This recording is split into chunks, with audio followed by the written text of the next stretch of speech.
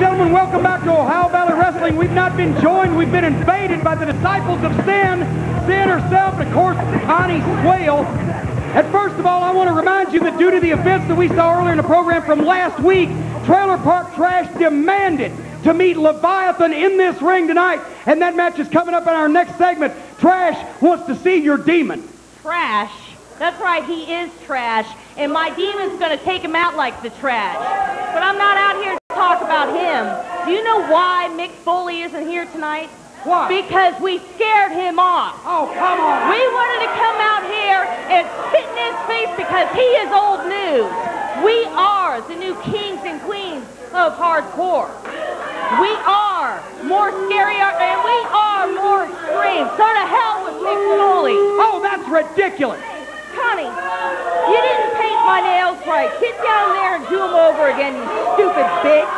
Oh, that's ridiculous. You are the most distasteful, disgusting human being I've ever seen in my life. And you two, I don't know how you could possibly be proud of the way that you won the tag team title last week, beating a man that had a concussion that somebody else gave him. Jim Cornette, we told you that we would beat them, and we did. Once again, we proved that the Minnesota Stretching Crew is just a couple of college boys, and we are men. Hell, we're freaks. Now, as far as the crew and anyone else goes for that matter, they cannot hang with us inside the ring or outside of the ring. Now, as far as you and the rest of these rednecks and all the hicks at home go, you might not like the things that we do.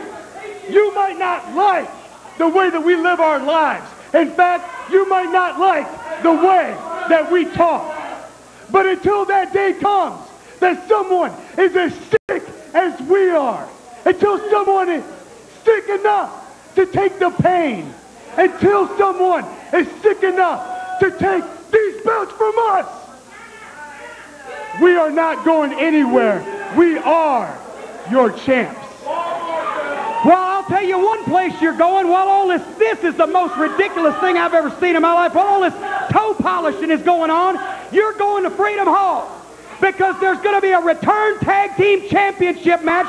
You're going to have to defend those belts against the Minnesota Stretching Crew. And that match will take place as part of the WWF SmackDown event on May 15th at Freedom Hall. For the first time ever, an OVW championship will be defended on a World Wrestling Federation event, and I sincerely hope that you're ready for it. That match will only be seen in Freedom Hall. It will not be televised, and the Stretching Crew will have their opportunity to regain their belts.